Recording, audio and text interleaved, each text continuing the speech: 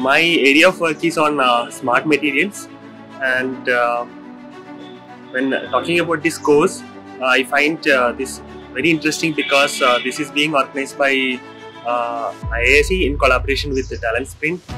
We are in a stage where digitization and digitalization is happening all around. So even defense industry is going for digitalization. So I find this course very interesting because I am a practitioner and an R&D engineer in defense. So I find this course very interesting for my area.